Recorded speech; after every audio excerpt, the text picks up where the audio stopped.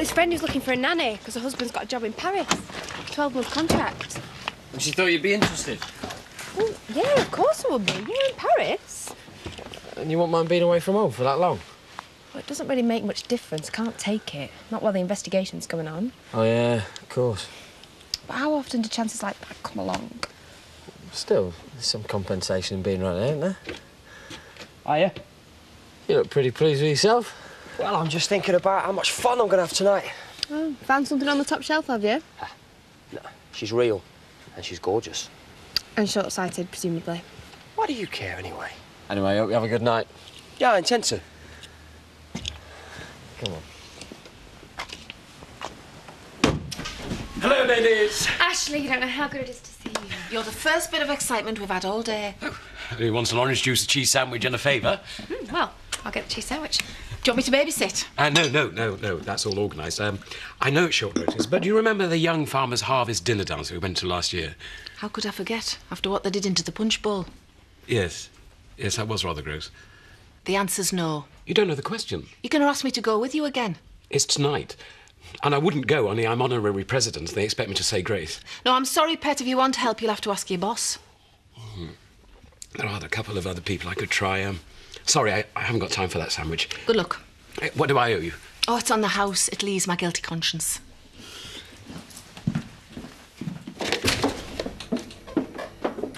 You can put the cheddar away. Ashley's had to dash off. What for? He's gone in search of a woman. On an empty stomach? It's urgent. He needs one tonight. So what kind of a favour was he after in there? And that's where you come in. I'm sorry? I think you might be able to satisfy his needs. Diane, what are you talking about? He's got to go to a young farmer's do tonight and he's looking for a partner. Oh, farmers. There's no wrong with farmers, you can take it from me. They're very lively. It's all that fresh air and physical exertion. Why don't you go? I went last year and I thought with you saying you were bored, you might enjoy it. Suppose I might. There'll be some fit-looking lads there. Young, owned. You might meet the man of your dreams. At the very least, you can enjoy looking. So I go with Ashley, but I spend the whole evening eyeing up other blokes. He won't mind as long as you're there. Trust me. I have to check my diary. Look at me. I've always wanted to be headline news. The new face of Shift Bleach Vivian Hope. Yeah, people who know me will think it's a misprint. And Viv'll never know, 'cause she'll be safely stowed and eyeing up a purse every now. Oh, lucky woman. There's something very invigorating about sea air and a bit of a swell. Oh, it's like a dream come true. Me, Laurel Potts, in the limelight at last. I think I'll send one to Mum and Dad. What do you think, Betty? Oh, yes, love, why not? They're going to be ever so proud of me. I'll get another copy. I'm not being nasty, but it's not like she's rescued a kitten that climbed Everest, is it? Oh, no, she just wants them to take a bit of notice of her, that's all. Poor little love. Oh, Leonard, come and join us. Oh, I was looking for Scott, but I can see he's not here, so I'd best be off. Well, you can spare 5 minutes, surely, to goodness. Bit of a problem at the garage. John, you were back at work. We're waiting for Laurel. I got 2, so I could give one to Caroline as well. Told you I'd make you look glamorous. Yeah, I might get it framed. With a toilet seat on your head. Oh, no, that would be a bit tacky. I was on a very...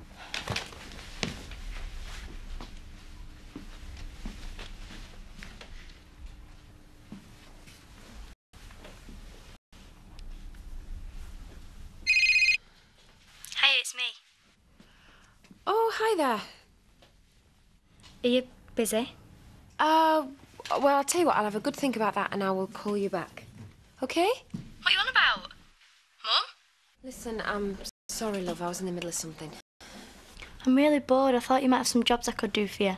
Oh, I've got a meeting at the haulage office. Oh, forget it then. No, listen, I'd like to see you, so I'll tell you what. I'll pick you up on way, right? And then afterwards, I don't know, we could go into Houghton. Go to pictures? What do you reckon? That's all right. Of course it is. I'll see you in about an hour. Bye. I didn't hear you come back in. Is this how you combine business and motherhood? by taking your daughter to an important meeting. She won't be in the meeting. She can wait in car. While you rush through it so you don't miss the start of the film. I wouldn't do that, and you know it. Do I? Chris, I care about this business as much as you do, and I won't let Debbie get in the way of that, all right? It seems to me you already have. Come on, then. In we go. You've gone to bed. That's it. Oh, Ash, you're just in time for a cup of tea. Oh, thank you. Ah, and how's my favourite granddaughter? Yes, she's fine, aren't you, sweetheart? There we go. I take it you've had no luck for tonight. I'm afraid not. It looks like I'll be going on my own. Cinders? Will I do? She's Australian. She can talk about sheep. And I got a hat with diamante corks. I'd be delighted if you came with me. You'll do wonders for my street cred. Yeah, well, I haven't been out for ages, and Diane told me what a great night it is. Has she? It'll be a night to remember, won't it, Ashley? That's one way of putting it. So I'll just ring George Clooney and tell him I'm busy. What exactly has Diane told you? I told her it was lively. Yes, it is, very. Oh, great. Sorry, I'm not quite ready yet. That's okay. I'm early. Well, I'm glad you could make it. I wanted to see you again as soon as possible. Yeah, well, that makes two of us. So what do you fancy doing? Well, I was going to ask you that. Club in Houghton? Well, how about a drink over the road first? In that poxy little pub. It's all right. I don't really want to bump into Sid. Well, we'll go for one drink there, and then we'll go into town. Go on, then. Get yourself ready.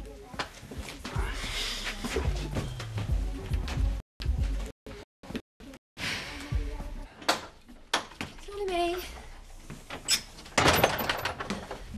What's the matter? Debs, what have you done? She fell off a bike. Oh, you all right, love? She's had a nasty bang on her mouth. Ow! Sorry, lovey. Does it hurt a lot?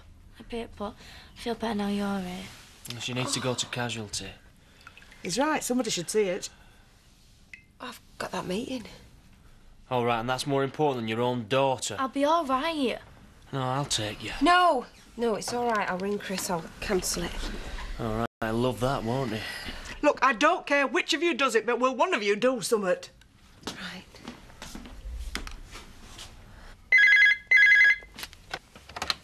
Chris, it's me. I'm going to have to pull out this meeting. What? Debbie has had an accident, right? I'm going to have to take her to hospital. Well, what's the matter with her? She's fallen off a bike. She banged her mouth. That's hardly life-threatening. Well, look, just phone him up, explain what's happened, and tell him I will meet him in the morning. He will be at the office by now. Can't Lisa take her? No, I'm going to take her now. So I'll have the meeting tomorrow, and I'll get that contract, right? So you're not to worry about.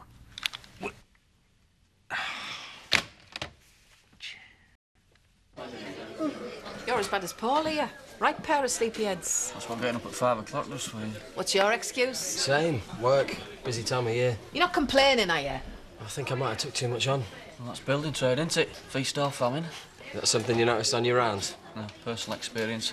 I want to chip in another life. Yeah? I never knew that. Why should you? You've only sent me the living letters. Well, if you'd be interested, I might be able to put a bit of work your way. Kitchen job. Oh, could probably fit it in, yeah. Great. I'll get back to you on that. Cheers, Dan.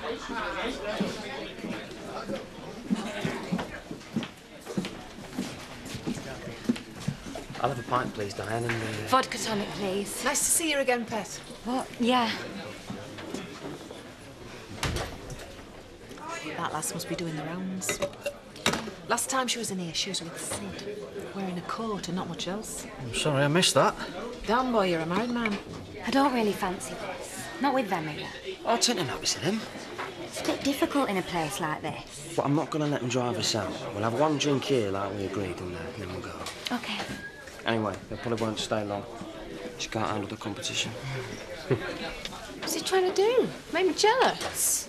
You're not, though, are you? Of her? You are joking. Good. He must be desperate. Just ignore him. I know why he's brought her here. To get back at me. Does it matter? No? Of course not. Come here.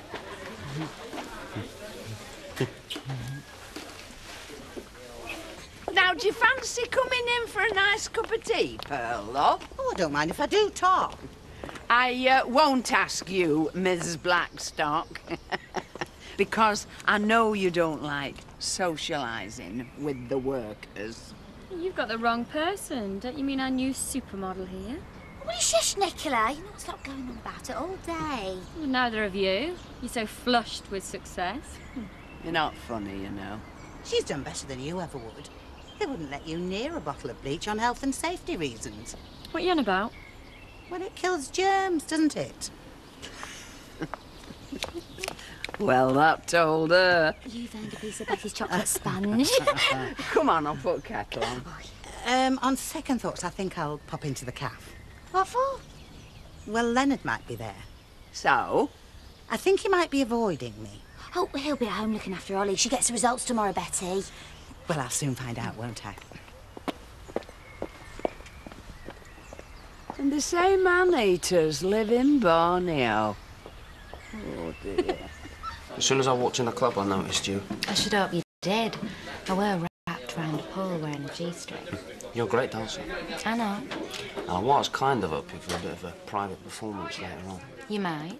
But I could do with another drink. Get me in the mood. You're right.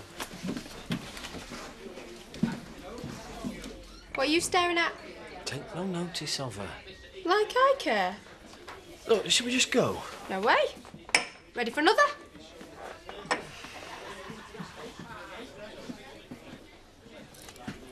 Hiya. You look like you're enjoying yourself. I'm having a great time. And you, my son, need your head tested. Why? Yolanda, you must have been mad to finish with her. Yeah, well, she's going out with you now, ain't she? So we're all happy. As long as you don't mind one of my cast-offs. What did you just say? I was talking to Sid. A cast-off. Yeah, well, that's one way of describing you. And how would you describe her?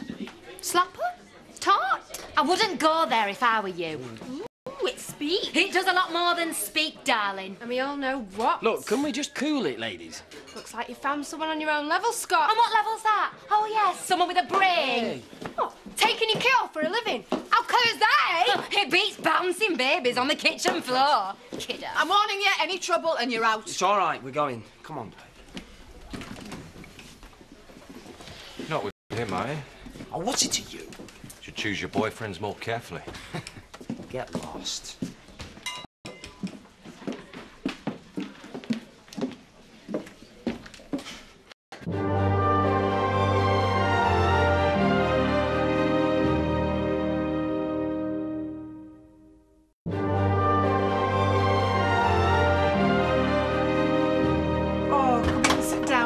Are you all right? She's fine, apart from a bit of bruising. Oh, thank goodness. And I'm going to have to take her to the dentist tomorrow. They reckon she's chipped a couple of teeth. I bet you'll need falsons. Oh, get lost. What, you'll be able to put me in a mug by your bed? Oh, it hurts when I laugh. Oh, that'll be hubby. Checking up on her. For your information, it's the client that I was supposed to see earlier. And you're not answering it. You are honoured. Stop trying to pick a fight, Kane. I'm not. I'm impressed watching such a successful businesswoman at work. Take no notice, lovey. Now, can I get you a drink or something? No, thanks. How about you, Charity, love? I'm putting the kettle on. No, Tarlis, I better get going. And don't you stay out. Me? See you tomorrow, babe. Unless something more important comes up. Kane, get stuff.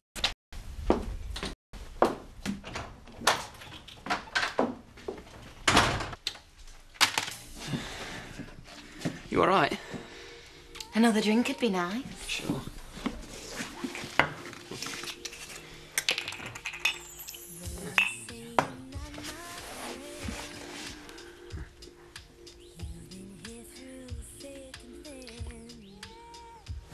You didn't mind giving Houghton a miss. I can go there any time. You're not coming back, aren't you? Like I said, helps to get me in the mood. Oh, there's another bottle in the cupboard. Good. Right. For a moment back there, I thought you were going to give Chloe a smack. Yeah? Yeah, look on her face. No matter what she says, she can't accept that it's over. I didn't come here to talk about your ex. Fine by me. I take it she's not on life support. She banged her face, Chris. She was shaking up. It's quite a shock to her, actually. But she's all right. Yeah, she is. Thank goodness. You'd better hope that haulage contract survives as well. It will. Rearrange a meeting for 10 o'clock. 10? Is that a problem? No. Got to take Debbie to the dentist at 9. But no, that's fine. That's okay. The dentist? A couple of her teeth got damaged. Oh, for God's sake. Look, Chris, I'm going to take my files to bed so that I'll be up to speed. And I'll be there at 10, and I will handle it. So like I said before, you've got Nout to worry about. What? Thought it was my dad, didn't you? Oh, all right, Debbie. I've just borrowed his phone. Well, what sort of... You all right? Yeah, I just wanted to say thanks for taking me to the hospital today. Well, that's all right, darling. Look, try and get a good night's kip and I'll see you in the morning, right? Right. Night, Mum. Night, sweetheart.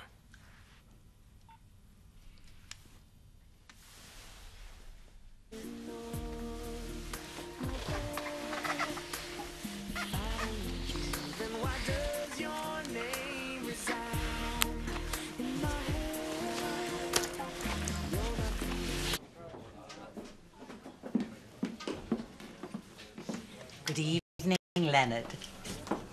Pearl. Hey, don't drink so fast. You'll choke yourself. I was a bit thirsty.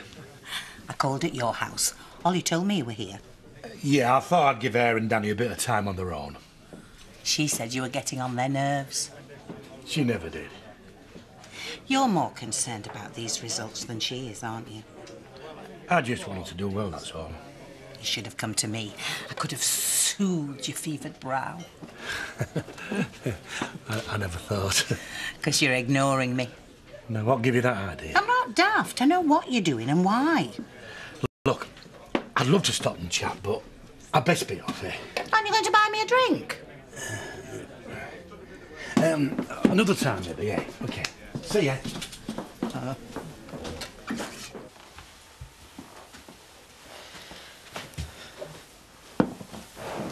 Here we go. What's the matter? Nothing. Well, you didn't push me away in the pub. You're just going to sit here sulking? You heard what she said to me. Well, you shouldn't have started rowing with her. So it's my fault. No, we should just have ignored her. OK, Scott was trying to wind us up, but well, you knew he'd start seeing someone sooner or later. I don't care about Scott. Is it going to be like this every time you see him with someone else? No. I know you need time to get over him. And I know you're not quite ready for another serious relationship just yet, but well, I'm not just going to sit there like a lemon while you and him play games with each other. I'd never go back with him. Even if he begged me. Not after what happened with Zoe. Yeah, you say that. I won't. Look, I know I overreacted in the pub, but Scott's only part of it. Why, what else is the problem? Well, that job in Paris. I'd have loved that, but I can't do it. And there's all the police stuff hanging over me. My life feels like a mess. It just gets me down. Yeah, I know. Look, I'm sorry. No, no need to apologise. Come on. Are you sure you want to? Make me feel better.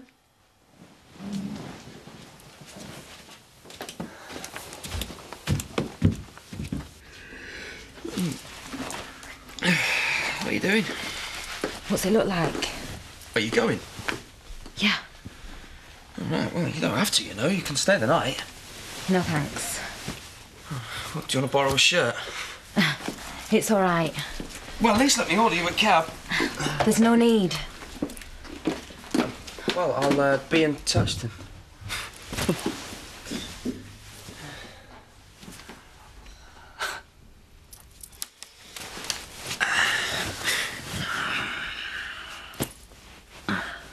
Yeah, I'm only about 17.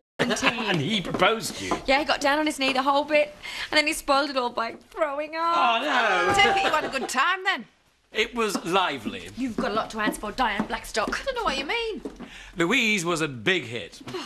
All that teenage testosterone. You think they'd never seen a woman before? You said you wanted a bit of male attention. Having 50 pairs of eyes permanently fixed on my cleavage was not quite what I had in mind. I'm sorry about that, but if it's any consolation, I've now got quite a sore arm. Why? What happened to you? They kept nudging me and saying, nice one, Rev. Don't expect any sympathy from me. I don't mind. At least I don't think I'm gay anymore. What?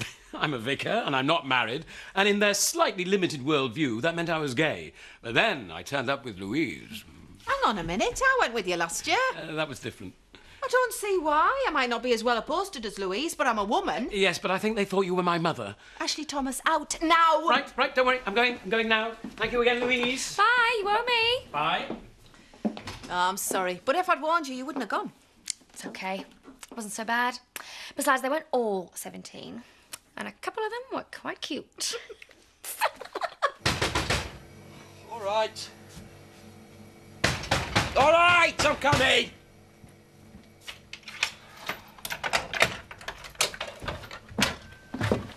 Oh, what do you want?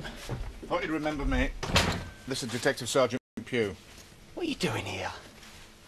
What's happened? Scott Windsor, I'm arresting you on suspicion of rape. Oh, no, please. You do not have to say anything, but it may harm your defence if you do not mention when questioned something which you later rely on in court. Anything you do say may be given in evidence. How many times do I have to tell you I didn't rape Zoe Tate? That's not why we're here, son.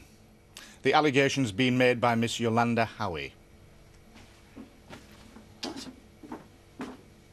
Still can't believe he's going out with her. We're not going to talk about Scott anymore. As far as you're concerned, his history.